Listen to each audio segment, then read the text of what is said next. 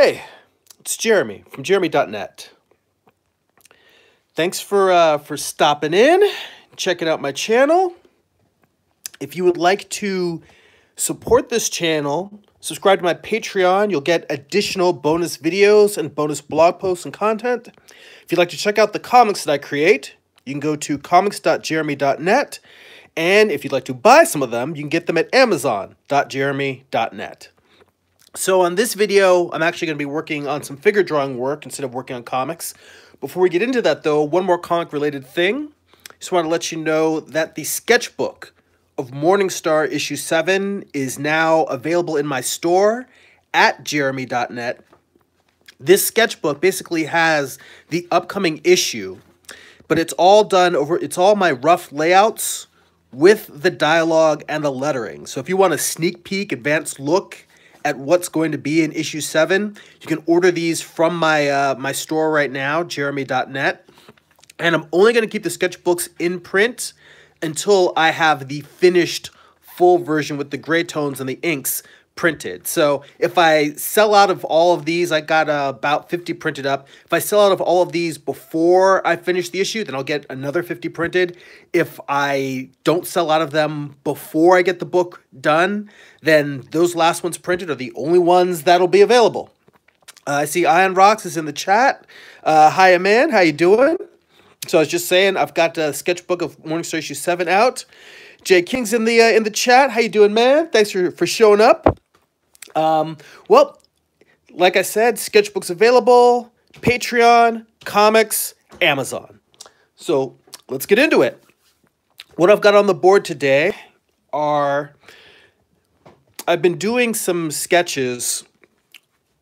As I said, it's fixing bad figure drawings. These are some, I think they were like 3-minute sketches, 2-minute sketches from figure drawing class. And right now, my class is on a break. So there's a couple of weeks during the winter holidays. Oh, speaking of winter holidays, next week, because we're going into Christmas and New Year's, I'm trying to decide. I think that next week I may do the video, and I'll try to schedule earlier in the week so people know. But I think next week I'll do it on Saturday instead of Sunday. So I'm probably going to be busy with family stuff during the holidays. And then probably the following week, I'll let you know. But I may skip a week during the week of New Year's. So just giving you a heads up on that. Anyway, right now, my figure drawing class that I go to is on a break. And it's really important to me to keep my pencil sharp, metaphorically speaking, in terms of doing figure drawing work. So I want to just take some sketches that I had laying around and just do some studies. Now, the point of these studies is not necessarily like this doodle, this drawing is from this piece right here, this one was from a different page. So these are just some sketches I was doing earlier. Hang on, I gotta adjust the camera a little bit because I realize at this angle I can't really read the chat. Let's bring it down a little. There we go. That way, if anybody says anything, I'll be able to respond. All right, so my goal here, even though this has tonal work in it that the rough sketch doesn't have, my goal wasn't to do a more finished drawing to flesh them out. My goal was that these drawings are very loose, very rough, quick sketches, and I just wanted to make them feel a little bit more solid. I wanted to go in and add a little bit of, just work on general structure. So when I say general structure, I mean the basic volumes of, let's say this piece, this sketch right here in particular, just saying, all right, in terms of proportion, if I say this is the length of the torso, from head to crotch, legs going out that way, then I wanted to just sort of say, all right, let's say that's the midpoint, and the head's up there, to just work on basic cubes and cylinders. Now, beyond that, depending on how I feel about the drawing, I may go in and add more detail. See, this is actually going up, this arm's going up a little bit, this arm's going down a little bit. And the head should actually be a little bit more centered. I have it too far over to the side. But my goal here for these drawings that I'm doing right now, and I may, as I go through this, switch, and I'll try to, I'll try to pay attention and say, oh wait, now I'm working on this aspect, now I'm working on that aspect. But right now, the main thing I'm trying to think about is the same thing I'd be working on if I were doing like beginning poses in a figure drawing class, like 5-minute poses, where I'm just trying to say, what are my front surfaces, side surfaces, top surfaces? Just doing a basic definition of the form visually.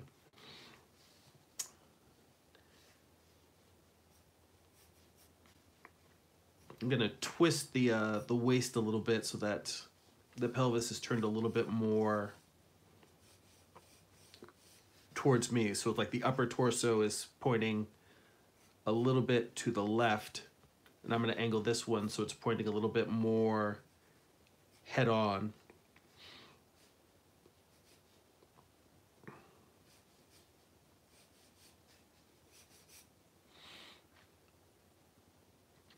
Let's see. You all showed up in the chat. He said, my issue is to know what I want to put down. Well, that's the funny thing. I think that it is skill-wise something that you grow into, knowing exactly what you want on the page before you draw it. And I think that it is definitely something to aspire to. But what I look at figure drawing as is not... Figure drawing is a practice unto itself. The point isn't to make good figure drawings. The point is to learn. So the way that I figure out what lines I want to put down is by allowing myself to make mistakes. You know what? Speaking of a mistake, it's a mistake drawing. You should always have extra paper underneath because you get a softer stroke. And I just realized I'm getting this really crappy tone on here because I'm drawing on top of the last sheet of just cardboard. And there's an extra, like you would be surprised the difference having like 10 or 20 sheets of paper underneath when you're drawing a charcoal pencil, because this grain in that stroke is coming from the cardboard. It's not coming from the paper. The paper should be smoother. Fortunately, I've got a extra pad behind me. Fresh pad and newsprint. Let's see there. And Ion Rock says, I learned to draw on 8.5 by 11 paper sketch pads, and I can't really do the typical comic page. Well, you know what's funny? A lot of the Filipino artists, I'm trying to think, like Alfredo Alcala, Alex Nino, a lot of great Filipino comic creators. I'm just thinking off the top of my head because I just heard a Proco video and the guy in there was talking about Alex Nino. But a lot of them, they didn't have, for whatever reason, they weren't aware that comic creators in the United States were drawing at a larger size, a 10 by 15. So they were doing these incredibly beautiful, detailed comic pages, but they were drawing them at the print size of comics. I don't recommend that. But if you feel like what you're comfortable drawing at is 8.5 by 11, then, try drawing at 8.5 by 11. I think the reason why it actually is better to draw larger is because your mistakes stand out more. You want to be able, well, it's not even that they stand out more. You have more margin for error. Like, let's say this is a comic page, and on this comic page, you've got a character whose head is this big, and their torso's that big. Now, that's a giant head on top of a tiny little stick figure. And you might say, all right, well, let me make adjustments. You can kind of get it kind of closer and closer to what the actual size is. But let's say that you're drawing a full-sized, let's say you're drawing a full comic page. Let's say that instead the comic page is like this. If you draw that torso and you put that head on top, give it some legs and arms, the difference between something being way out of whack and being kind of in the ballpark, it's like really hard to get it just right. But when you're drawing something larger, then you have room to play. Whereas with a body this big, you can actually say, all right, well, let me make the head a little bit larger in this case. Or, you know, maybe make it a little bit wider. You have more room to play with. Or you say, all right, now that I've looked at the rest of the figure, this head is still too big.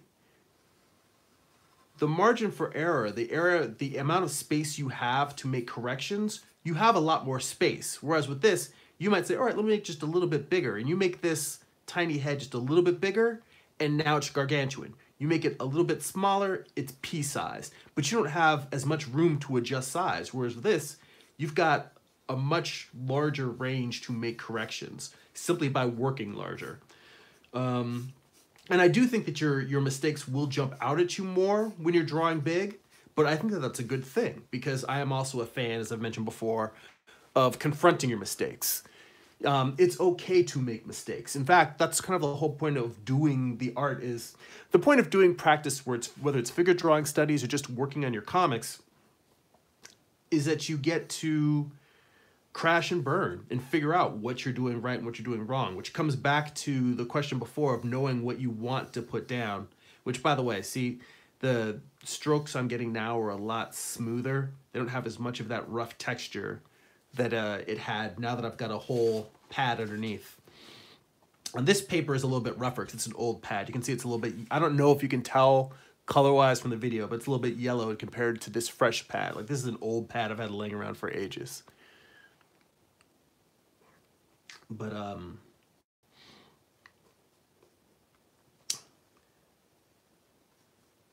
this one, you know, I should probably even push this a little bit further because I don't feel like I'm getting that sense that I wanted, that twist.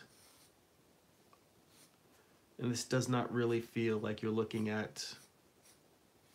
Now I'm just boxing this in more than I would normally because I want to be able to see the side views that I'm doing because I feel like I'm not giving this pelvis enough of a twist.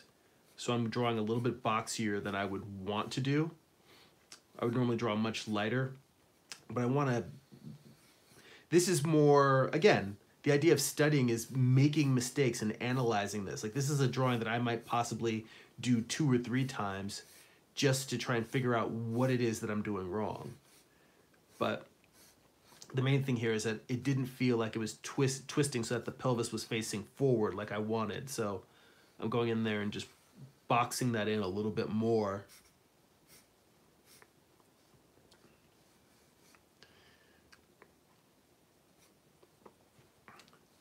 And there should be a little bit more of a squish here. Like you've heard of squash and stretch in animation.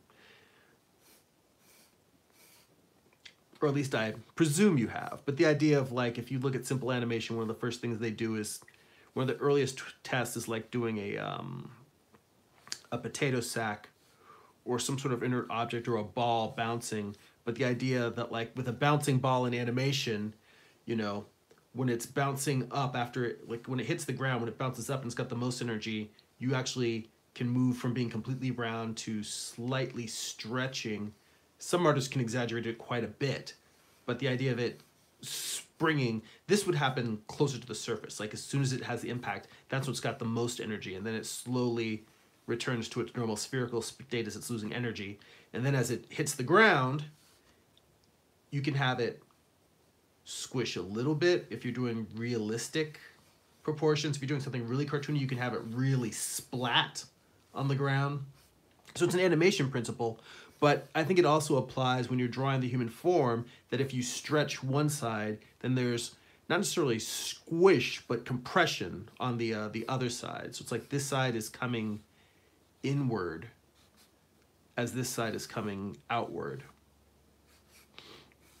And I realized that in that original, it's kind of there in my little rough sketch that I did in class, but I realized that this little piece that I'm doing here doesn't have that.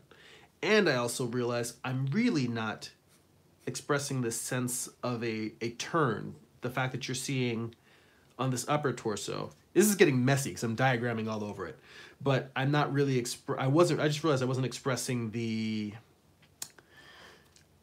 sense that the torso is turned, so that you're seeing a front side and a side, for lack of a better word. Because really what I'm drawing is an upper torso or rib cage, a little bit of a top on it, and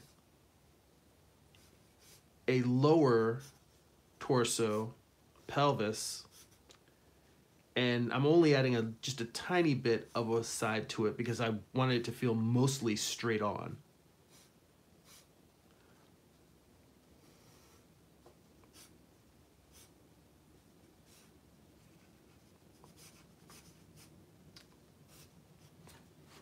Although I realized the fact that there's so much shading on this side, or that I drew it with a tone, makes it confusing because visually, if you look at that, you're like, why is there shadow on both sides? Because there shouldn't be shadow on both sides. If this is the side that light's coming from, if anything, on the lower surface, on the pelvis, there shouldn't really necessarily be tone, but there should definitely be that this side should be the lightest side.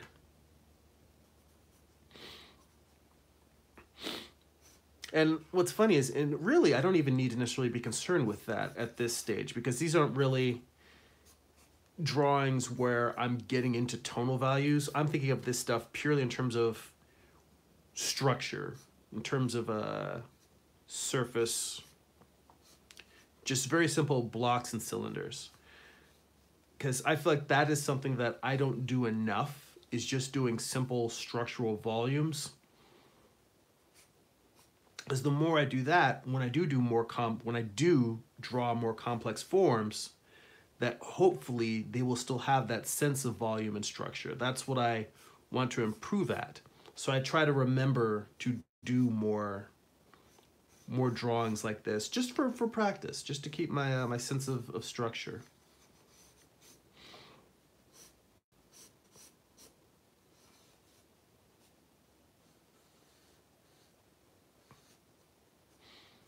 I can't remember if it was last week or the week before, but someone was talking about losing the energy in a rough sketch. Like, I definitely feel like this little sketch that I'm drawing here doesn't have anywhere near the energy of this one. And there's a certain immediacy, but again, that's one of the reasons why I strongly advocate actually going to figure drawing classes and drawing from a live model, because there's just the energy you get from the person in the room taking the pose that's different than you just making it up. Well, ideally you want to get good enough at drawing from the figure that when you have a made-up figure, whether it's in a comic book page or whether you're just doodling, that you can capture the energy that a real-life model would.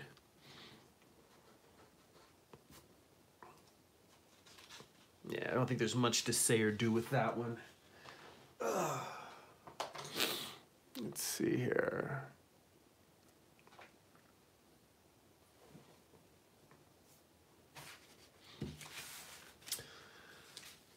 I kind of like this little sketch here at the bottom and feel like redrawing that one because it has a lot of foreshortening to it, which is very hard. Just the rhythms of having the one leg sticking out, coming towards you, well, diagonally towards you, then having the other leg bent in front, but then also having the arms coming out.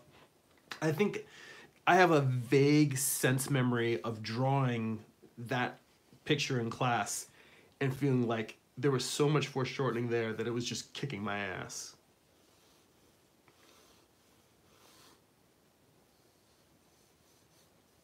I mean, just the foreshortening of the torso alone, having the upper torso leaning back like that.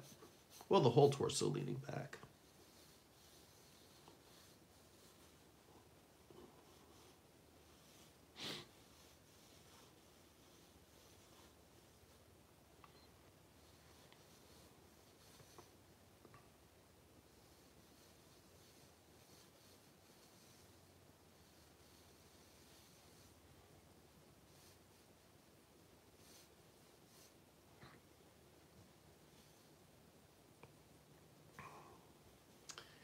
even here,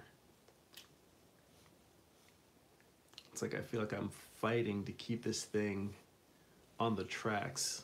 Yeah, this is a tough one. A lot of foreshortening.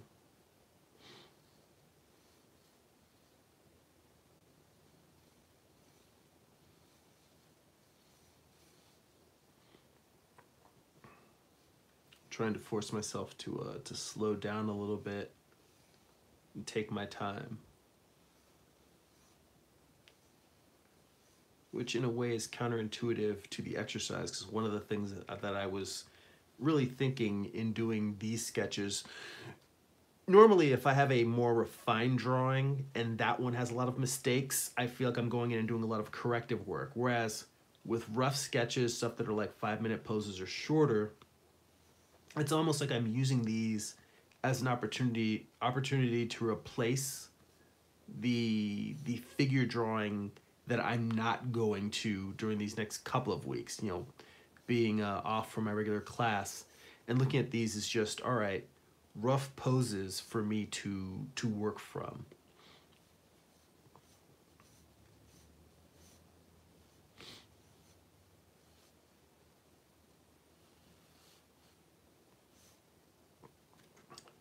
Put this down, blow my nose a little bit. Oh, everyone's got a little bit of a holiday sniffle or cold around me these days. Pardon me.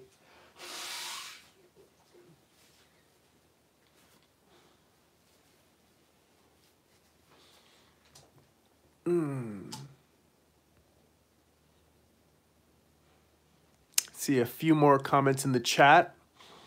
Jay King says, my drawings are looking stiff. How to get a natural look. Aaron says, cool figures, man. Thank you.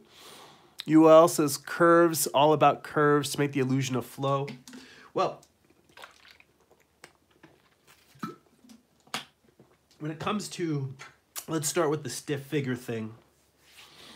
I do not draw in a way that I think lends itself to organic looking figures. My figures are overly boxy, whether I'm doing finished pieces or just doodles.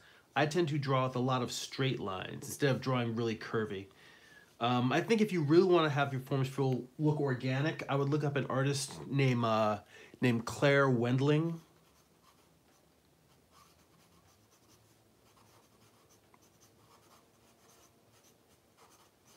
Her work, she's done a lot of work in animation, concept design, illustration in general, amazing artist. Check her work out because her work feels very structural, but also feels very organic. The way that I try to loosen up my figures when they feel a little bit stiff is, well, let's say you've got a drawing and you're looking at it and it feels stiff. You might, let's say, lightly, I'll leave this here, but let's say that I'm just drawing, I don't know, a really blocky, let's just say, a woman with her arms folded.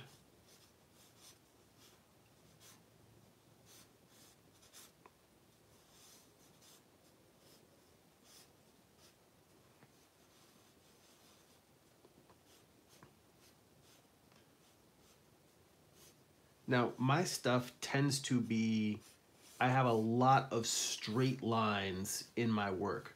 So what I will do is I'll go over that sketch, whether it's a finished drawing or a rough drawing,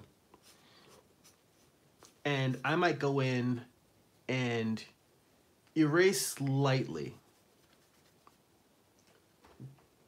Probably works better with a kneaded eraser.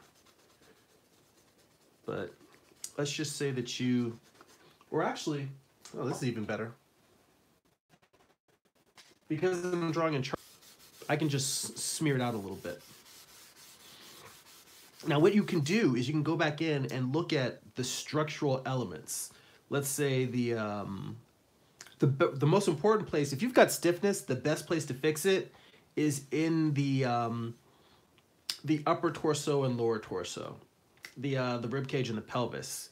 If you can try and add a curve and then a straight. The idea is that contrast, you don't want rhythm just for the sake of rhythm. Like if you make a curvy line, but it's very repetitive, that is just as stiff as a straight line or a bunch of straight lines that are repetitive. What you want is to have contrast. You want to have long and short, or straight and curvy.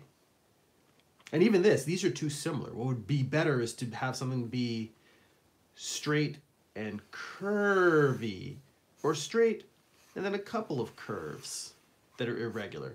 So going back to your stiff drawing, let's say you've got one and you add a nice curve for the upper rib cage and a sharp line for the hip, then maybe another longer curve if she's got like on a large dress going down.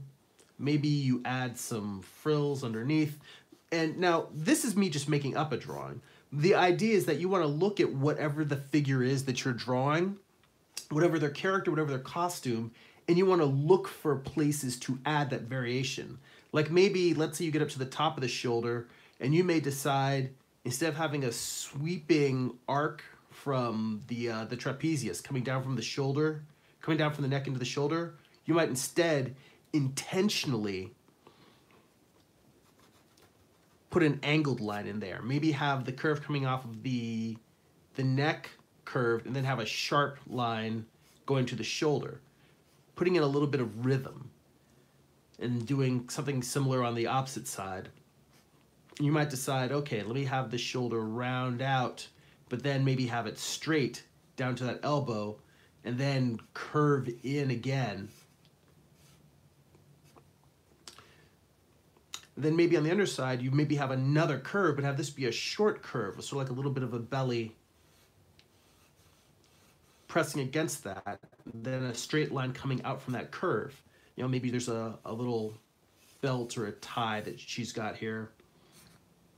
And those ankles come together into little points. Bring those feet together like that. So when it comes to having stiff drawings, if it's stiff, you don't have to throw out the whole drawing. What you can do is redraw on top of it and add some flow. So that's the thing. The fact that you even sense that the drawing is stiff is a good sign. The fact that you can look at a drawing and say, oh, something's not right with it. The first step is being aware of a problem. And the second step is saying, well, what can I try to alleviate that problem? If it's too stiff, you need to add some more rhythm to it. So I could have just said, hey, my drawing's too stiff. I could have just said, add some rhythm. That would have been the quick, short answer. But I think that also adds to the thing that you all brought up about curves making the illusion of flow. And yes, I think that the flow is definitely curves, but the rhythm is curves and straights, or the length of the angle of those curves, and adding a back and forth, an interplay between those. Like, to me, that's a more nuanced flow, because I definitely am on the angular side, kind of like a Mike Mignola, the guy who created Hellboy. I think that it's possible to be on the much more curvier side, and everything might feel a little bit mushy. The beauty is when you can meld the two and have them go back and forth at interplay, and that's something that I am still working towards, reaching towards. Let's see. Aaron says, for me, to avoid stiff figures and to keep the energy, I try to find the line in the figure that defines the gesture, and I render the whole figure, even the hatching, in a way that reinforces that line. That's a great point. Whether you're doing charcoal pencil or whether you're like doing something that's like ink hatching, like let's say I've got this arm that's coming towards you, this forearm, you could tone it. You could just tone it by putting tone on the underside, or you can intentionally add curved tone and curve that tone around the volume of that cylinder. That's an important thing to have, almost as if, like, let's say you're just drawing a cylinder on its own coming towards you. If you were going around if you're doing sort of a cross axis, a contour line, almost like a pipe that's has like a serrated surface to it, going around those curves, you can do that with tone, and that will very much enhance. That's a great great recommendation, Aaron. You can definitely enhance the sense of volume by using that in either hatching or in soft tones. I think I may have drawn completely over the area where I was going to put this this figure in. Let's see. Doing all of these little doodles around the area that I'm drawing, not leaving as much area for the thing that I started drawing itself. But yeah, as you can see, my first instinct, even when I started drawing this, is I started drawing ahead, but it very much went blocky, and I had to go in and give it a little more ellipse, oval shape to it.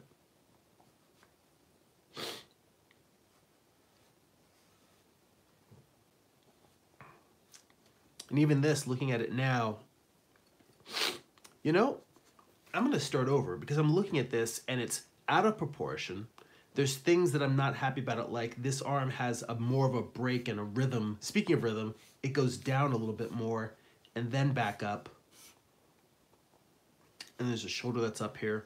I feel like maybe because I started drawing and then sort of ran away from it for a little bit, was tossed all of the nice subtleties and nuances that were in that one. Let's see what's on the page after this.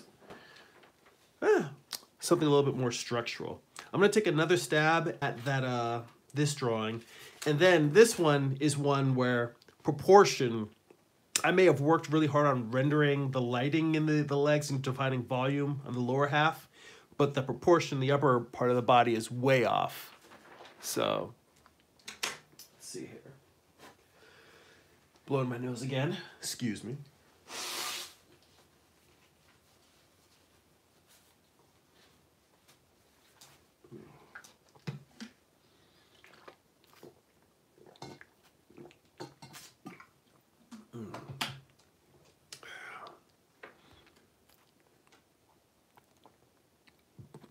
Let's see.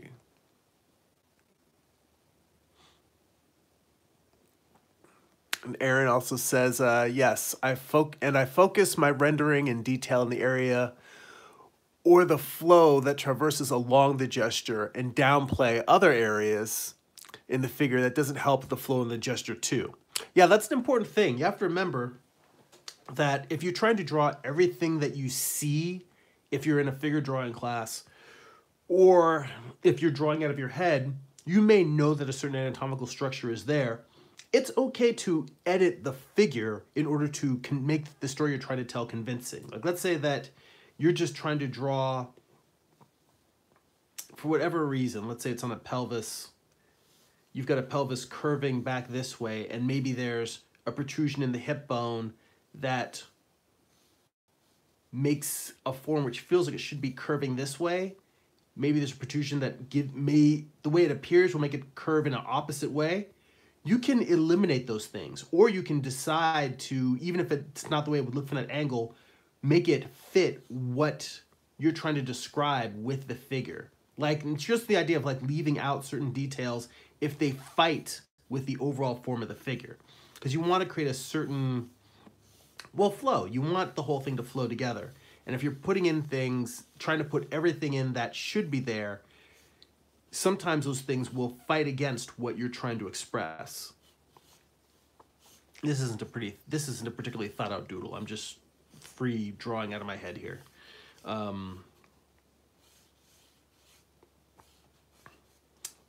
But yeah, you you definitely want everything to work in concert with each other. That's something that I still struggle with, is the idea that trying to make sure that everything like that, all of the anatomical details, the muscle, the lighting, all of this should be in service of the entire figure. You don't want these pieces to jump out, and even if they're well rendered, to fight with the larger form. You want everything to feel subservient to the whole. And that's something that, as just in figure drawing class on a regular basis, I am constantly fighting to remind myself to do. So this time, I'm going to try and not get distracted and at least get my gesture down. Because I think that was the thing before, as I started drawing and talking and fell out of the gesture stage.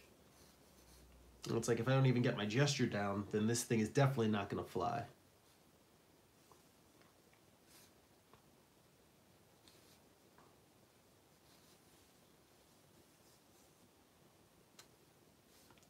Trying to relate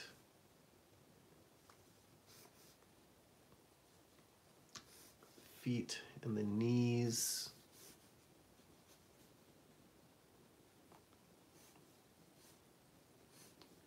And even add a little bit of flow of up and then down, and then have the foot coming out.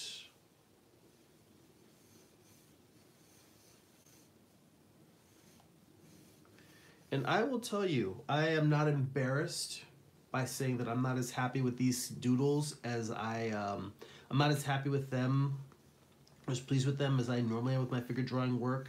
This is the reason why I'm doing these studies, is because I know that when I'm in between or in a period when I don't have class, that I still need to pay attention to doing basic study of the form. So yeah, I don't think, like, I'm looking at this and there's lots of, like, oh, that's not working. That's okay. In fact, that's something that I notice when I'm in class, is a lot of other artists, usually younger artists, they get really frustrated that their drawings aren't coming out well in figure drawing class.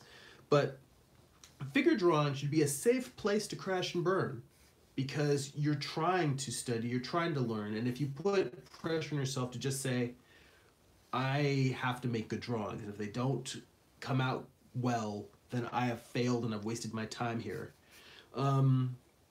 You haven't wasted your time, because you've come out and you've grappled with things that are challenging you creatively. Things in your skill set that aren't, oops, bumped the camera, that you have yet to master. And anytime that you sit down and you work at these issues and try to grow as an artist, that's not time wasted.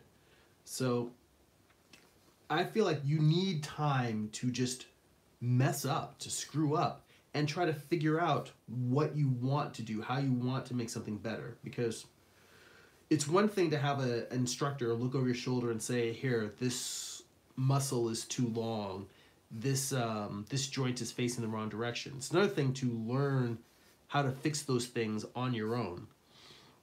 I think that that's actually the greater skill, and that's one of the things that's really worthwhile, to spend time on your own work, just not just saying, okay, this isn't coming out well, this figure's too stiff, but actually trying different tasks, trying different approaches to fix those figures, or to analyze what it is that you're doing wrong. The ability to learn to self-correct will take you a long way. And I think the thing I'm struggling with right now is self-correction while drawing, while talking at the same time. Not that I don't want to talk to you guys, but I realize this pose is one that I had a hard time with the first time I drew it. And drawing it now, it's just, because this pose has a lot of subtleties to it, with all of the overlap and the slightly reclined figure.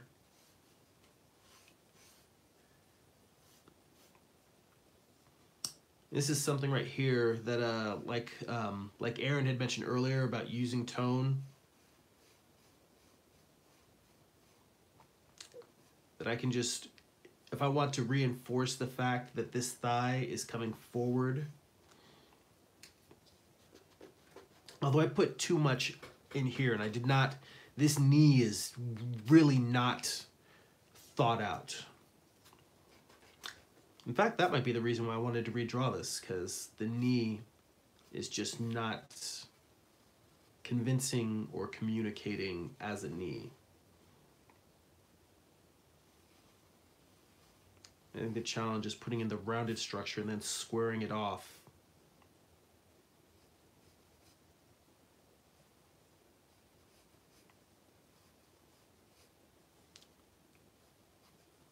Yeah, this one isn't going to be me going in and doing something lightly and tonally beautiful. This is more like me going in and working out the structure of what's wrong.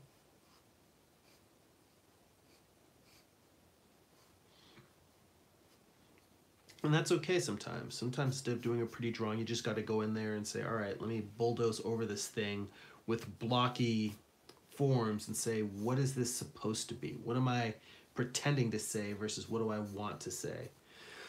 Excuse me.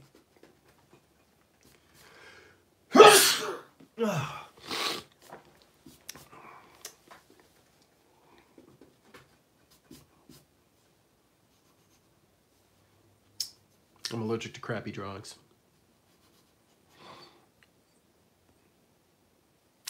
Let's see. More folks in the chat. Let me scroll back up. Let's see. UL says, I also find to make people less stiff, looking to turn hips different from shoulder and head. Yes, that's the concept called contrapposto. I don't lock people to a set proportion, just trying to keep real if that's what I'm looking for. Yeah, contrapposto is a concept from the Italian old masters. Michelangelo used it a lot in sculpture. Da Vinci used it a lot in painting. But it's to put simply, if you have a figure, let's say you have one just someone standing just static, pelvis, rib cage. Now, as opposed to standing static, you can add some energy by having one hip up and one hip down. And furthermore, not just having them up and down, but to have them moving forward and backward in space. Like, let's say you take the hip that is up.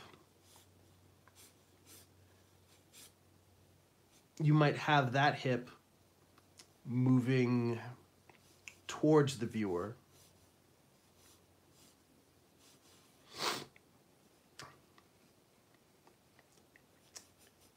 And then the side that is moving down, have that facing away. I'm boxing them off instead of making them rounded like they were in this one, so you can, just to emphasize the sense of the turn. And this is something that's covered in George Bridgman's books. He has one called, because again, they have the complete George Bridgman, but in the individual books, he has one that's called George Bridgman's Guide to Life Drawing. And on that one, he talks about contrapposto as a great technique for adding rhythm and flow to the figure. And you can even carry that, not just even, but you should carry that all the way up to the head. So let's say you've got these opposing feelings, you know, pelvis turn this way, rib cage turn that way. Then you could have the head turning back straight toward the middle, or even have the head turning slightly back the other way, maybe up a little bit.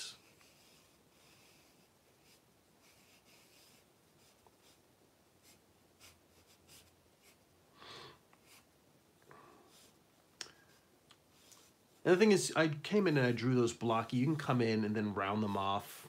A lot of times I will lightly block in things as a squared thing to try it as a squared form to try and get a sense of volume, and then I'll come in and I'll round those off. So you can take something like this blocky form and you can round it into a more spherical pelvis. You know, these things, you know, you don't want to think of them as concrete forms. You want to be able to manipulate them as you go. Let's see. I see. Oh, John Ursick showed up. Great color artist and comic creator. John Ursick's in the chat. Thanks for stopping by. And thank you. He said Gazoon tight. Yes, thanks, man. And he said, yeah, I might need to draw through the hip there. That thigh coming straight up is a real challenge. Yeah, if you guys haven't heard the concept of drawing through, it's simply drawing something as though it is a clear or a glass object you can see through. There's one thing you could draw, say, a cube. I mean, this is the simplest example. There's a cube versus a cube where you're drawing through it. When you draw through it, the same way that I drew this line, I could look and say, this line would be a parallel line. This line will be parallel to this bottom line. This line will be parallel to that line, which, I mean, that one wouldn't be hidden. But the idea is drawing the hidden lines, and you can use those hidden lines to make something that feels a little bit more, not a little bit more, and hopefully a lot more accurate. So, and this is something that you can use for any cube, cylinder, sphere to try and work out the structures. And you know what? John makes a really good point. I should probably go all the way into this pelvis. Would be smart to just be to erase the legs altogether and just draw the pelvis by itself and work out where the thighs are attaching. That actually, if we're talking about drawing through, you might as well do it right and just really get in there. Which means that would actually put this over a little bit more. I mean, the thing is, you can draw through forms and then come back and erase parts that you've drawn through. Give yourself a little bit of room and rhythm to go back and continue what you're drawing. So not every line you put down has to stay in the piece. I mean, there's a reason why we have erasers. And you can put lines in just as a placeholder or as let's say an architectural detail to help you figure out what it is you're doing, where you're going with the drawing. Let's see. Somebody asked about the spelling, and in the chat, John put in contrapposto, which I think that's the, there might be two T's in posto, but other than that, I think is how you spell it. And yeah, there's a lot of great examples if you just Google contrapposto online. Willie Reed's in the chat, and Thury, I think also. Thanks for stopping by, guys. Thanks for joining me. And I will tell you, normally I would sit and redraw this drawing like 3 or 4 times, working out the details, because that's usually my personal approach when I'm working on a drawing and I'm not happy with it. I don't get particularly bored. I just will keep doing it and doing it. You know, quick question in the chat. Do you want to see me keep working through and trying to fix this one? Or do you want me to move on to another pose? I figure I'll let you guys decide, because I would just keep working on it and draw different versions of it till I feel I've figured out what's wrong with it. But if you guys are getting bored, I can grab a different pose. Oh, well, John also corrected. Well, yeah, it's one word versus 2, but you still had the spelling pretty close. Well, I'm glad that you're there in the chat to check it out for me. It's great. It's like having my own Wikipedia for me as I'm going. Let's see. So John recommends doing a new version larger. And yeah, that's the thing I was saying. Yeah, it's tough. It's a tough one. We always find ourselves drawing. And yeah, actually, the fact that I'm drawing it so small makes it challenging. And the fact that this one is actually even a little bit smaller than the original. And as I had mentioned before, drawing large gives you a chance, an opportunity to, you have more margin for error. So I'm going to adjust the camera a little bit, because I'm going horizontal now. There we go. So let's try this. In fact, I think what I'm going to have to do is loosen up and not look at the sketch that is my source as much. It's something that I was talking about during like one of the last nights of class last week with my instructor, Carl Ganas. I had mentioned how in class, when I do a bad drawing, I will go in and make corrections. And the corrections seem to come out much better than the original drawings that I'm doing in class. And I'm like, my big question was, why is it that I can sit here, analyze a drawing, and fix it when I can't seem to do the actual correct drawing the first time when the model's right there in front of me? And part of it, I think, what he pointed out was that I am spending a little bit too much time observing and not directly focusing on the volumes I'm creating on the paper, because I'm not doing a one-to-one replication of what the model is doing up there. I am telling a story on the page. I'm editing reality. And if you get a little bit too wrapped up in the reality that's in front of you, you might lose the reality that you're trying to create, trying to lay down in paper. So I realized that that might be part of what's happening here with these sketches. Also, the fact that the model had a very interesting thing with the shoulders appearing almost even, but it's because one shoulder, this shoulder was, her torso I think was turned so it was down a little bit, but she pulled her shoulder up a little bit. So the way that structurally, the way I remember it in class was that the torso angled down slightly and the model pulled her shoulder up.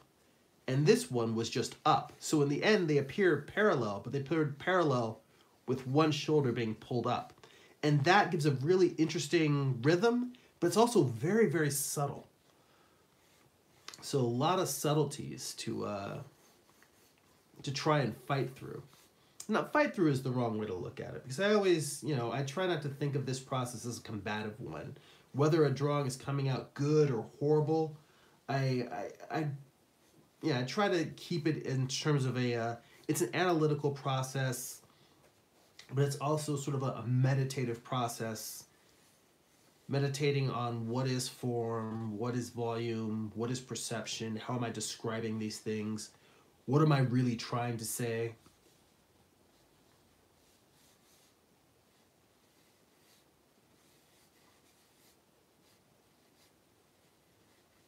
So again, the suggestion from John about drawing through the forms, I think before even getting in and drawing that thigh, that it would behoove me to just work out this pelvis. It seems like for this drawing, the secret is all in the pelvis.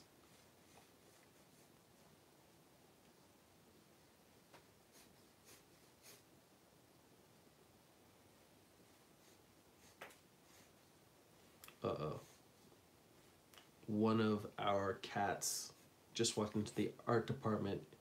And you know how a dog will want to play fetch and it will come up and bring a ball when it wants to play with you? Our cats are the most dog-like cats I've ever seen. And they will very much come in and say, hey, I want to play. I want your attention. Here's a toy. It's time to get down. And I can see her out of the corner of my eye, like with the toy saying, how aggressive do you want me to get? Hello, monkey. Come here. All right. She's like, nah, if you're not playing, I'm not coming up.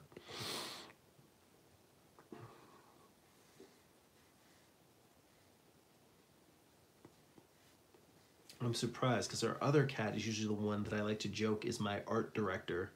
And she usually likes to come in, sit on the drawings. She likes to come up, climb onto the artboard while I'm working.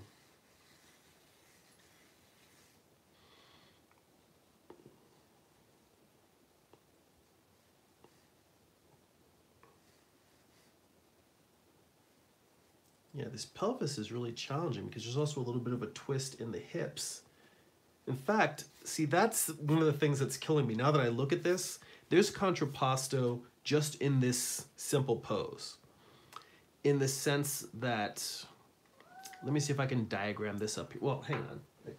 Cats. Shh. Hush, go do something. In this simple, just in this, let me see if I can simply work out what I'm observing, which is this upper torso is sort of coming, that's too extreme.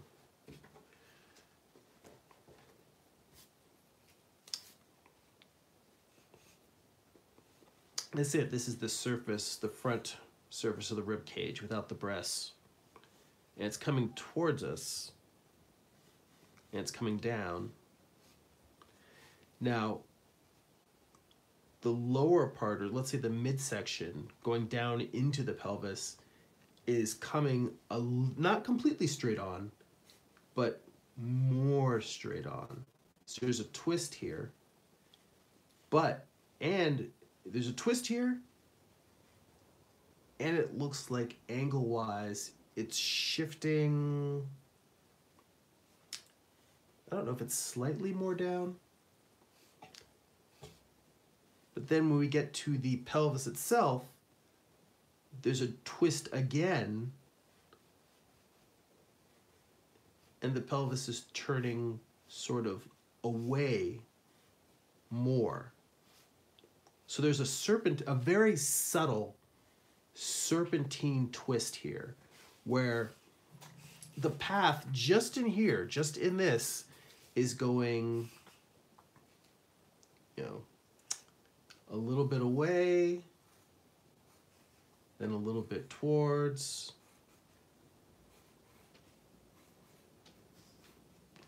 and then back away again. And I realized just in this little drawing I had gotten here that I'm missing that twist.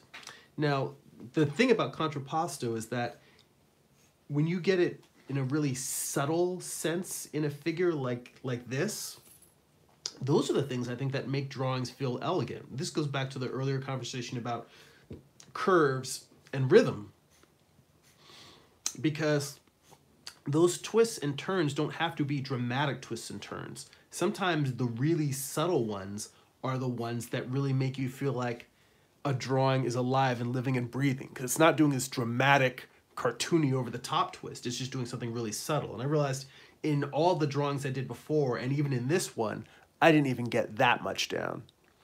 So let's see. More comments in the chat. Aaron says, drawing for me is a lot like an addiction, a bad one. Going through a staggering high degree of frustration and pain for a very tiny satisfaction or pleasure. It's sure the pelvis that made Elvis legendary. I will say that all drugs are good. All things are good in moderation. That doesn't necessarily mean that I'm moderately draw. I wish I could draw more, but I've really learned to stop. Like when I talk about the mistakes that I'm making here and the fact that I'm drawing this 2 or 3 times, it's awkward to be doing this in front of you, because it really is watching me fail on the page. But I feel like that's one of the things that I want to share, is that in order to get to the good drawings, like I was talking to some artists the other night and they were looking through some of my comic book pages and they're like, oh, that looks cool. I was at a little hangout with a friend of mine and he just had a little artist get together.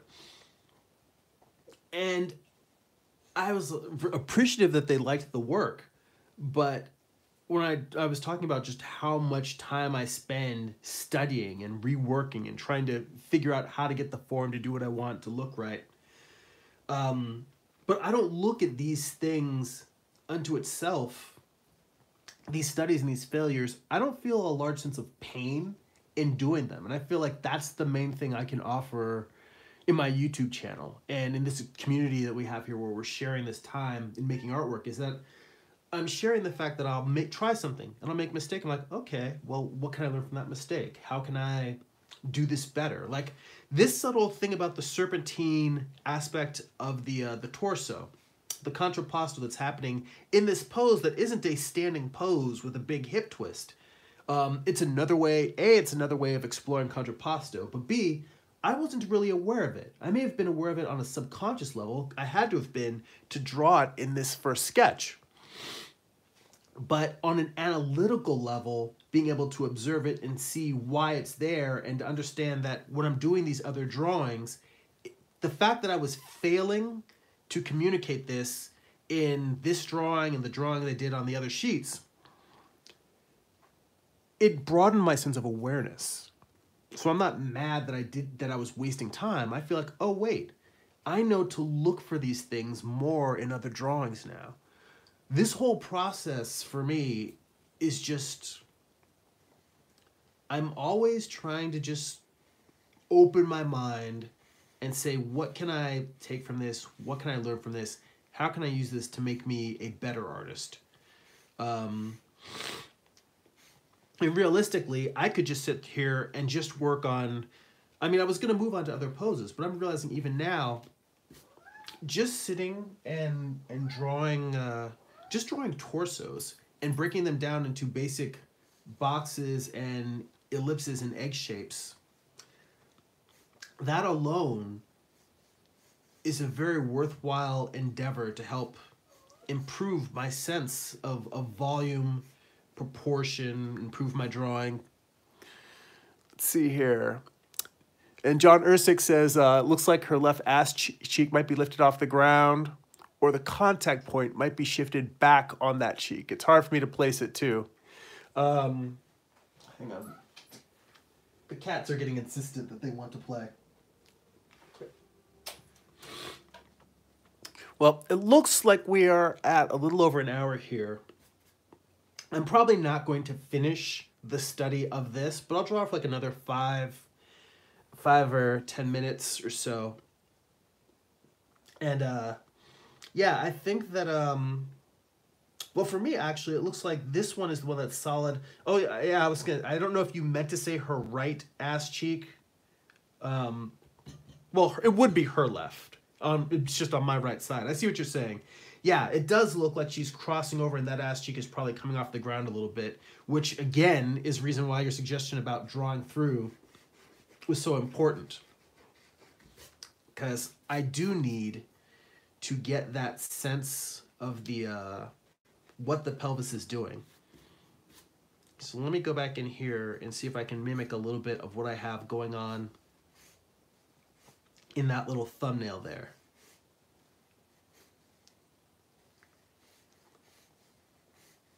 I'm going to rib cage down a little bit more. That little shift in the plane.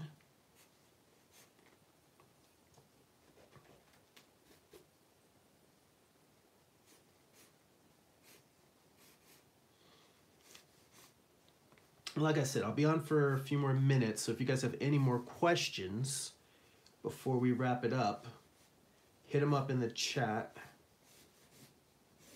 And I'm probably just going to block this out.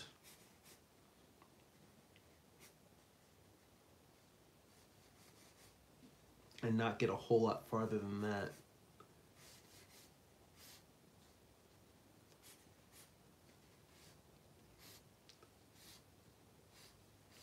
Yeah, sometimes in order to get down to the elegant part of the figure, and you know, Jimmy, the thing you had asked earlier about having figures that are stiff, this is extremely blocky.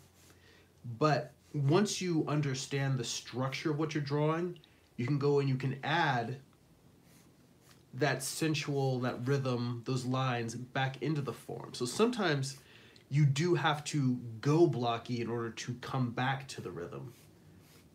Because you can't put rhythm in if you don't understand where the forms are going. And that's sort of the mistake and the thing that I was battling with. It's funny that I felt like this drawing, the whole reason why I wanted to redraw this one was because I didn't finish the hand. It felt like the arm, what would be her right, the hand is there, the shoulder is there, there's no elbow and they're disconnected and floating. And then also the fact that this leg, her left leg, which is on our right side, doesn't feel like it syncs up with her pelvis correctly, and the knee is completely misshapen. So those are the things that made me want to fix this.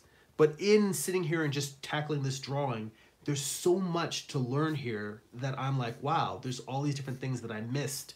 And as I'm trying to correct other things, I'm realizing there's all these other subtleties to observe in the form. And if you don't take the time to analyze your own work, to dive in, to muck around in it and say what's going on, not just this drawing sucks, but why is it not a good drawing? If you don't take the time to muck around in your work, you're not going to discover these things. And discovering these things is what's going to allow you, when you go forward in the future and do other drawings, to make them better. So, you know, muck around in your drawings, break stuff. I mean, look, I'm sitting here doing bad drawings in front of a bunch of people on the internet. Don't be shy. It's okay. I mean, I don't mind a little public humiliation. You guys don't have to broadcast this online. You guys can just go and do it by yourself and not show anyone that you're doing it. But do it. Take the time to dig into your drawings. Don't be afraid to do a drawing 10 different times. Say, oh, well, this sucks, that's not working. As long as you ask yourself while you're doing it, what is it that's not working? Yeah, take that time. Because sometimes there's only so much that having someone looking over your shoulder to help can do. Sometimes you really do just have to sit there and bang your head against the wall, so to speak, and really ask the drawing why is this volume not convincing? Is it an anatomical problem? Is it a problem with my perception of basic volumes? Sometimes it's a perspective drawing, a perspective problem. I'll just draw a form and be like, oh wait, I didn't draw through it, and now, you know, one side is longer than it should be. Something's out of proportion.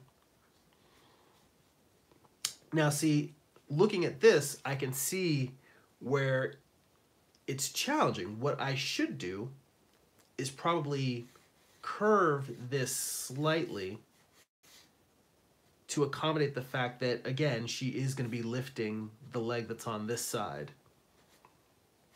So maybe I'll dip this a little bit.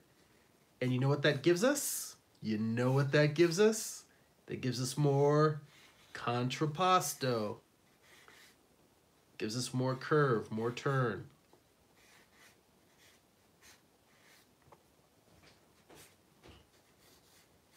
So we're getting super structural in this. All right.